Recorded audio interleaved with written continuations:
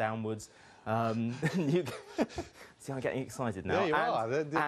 And they're the clouds that give thunderstorms and hail as well at times. So we've started to see some of those thunderstorms breaking out that doesn't today. look good. No, so this is where I showed you Northern Ireland earlier on, Western Scotland. It's just been a plain old soggy day here, but it's these clumps of cloud down to the southeast, those cumulus and cumulonimbus. I can see little lightning flashes. I've not seen those before. Well, let's zoom in, and it shows you where we've recorded lightning over the last few hours. You can see sort of central southern England, up into Oxfordshire, parts of the Midlands. What's the difference between a red and a yellow one?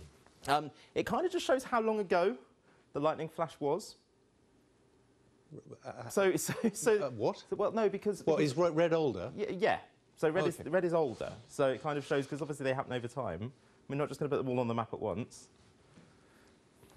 Who knew? There are some thunderstorms out there. You can see. Who knew? You know what? Sometimes you just don't expect the questions. So anyway. Deal with it. Yeah, I'm dealing with it. That's what I'm here for. This is our high-resolution weather model, and it shows us where we're expecting the storms to travel over the next couple of hours. You can see they're sort of drifting gradually westwards.